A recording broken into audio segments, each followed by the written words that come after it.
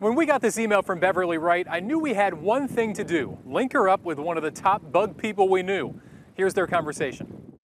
Oh, no, Beverly, these are wonderful. They're not yuck. Oh, yeah, they're kind of yuck for me. Retired radio advertiser Beverly Wright is not a bug person.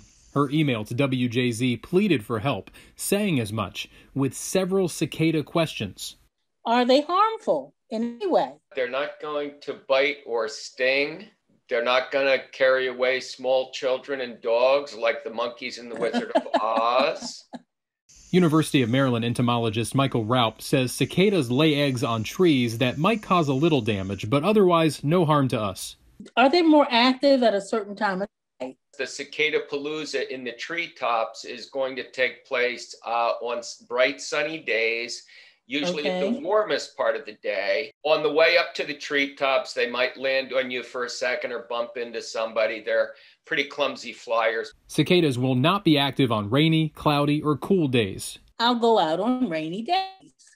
Well, no, you need to go out on sunny days, Beverly, to enjoy the cicadas. Beverly's fear of cicadas getting in the house is unfounded, Raup says. Are they they're not trying to get into the house to stay cool? You might see someone on the side of the house, but they're only there to shed their skin, and then they're going to fly away to the treetops.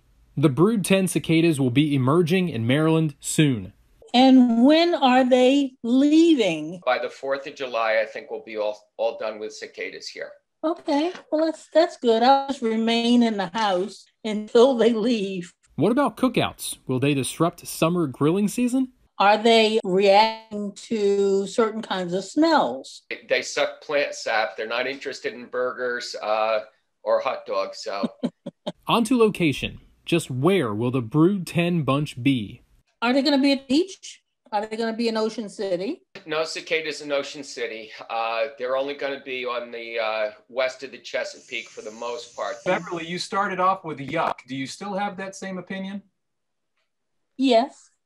Now, among some of the other questions Beverly had, no, cicadas do not react to colorful clothing, and there's no need to use insect repellent. Hopefully that answers some of your questions too. I'm Paul Gessler for WJZ.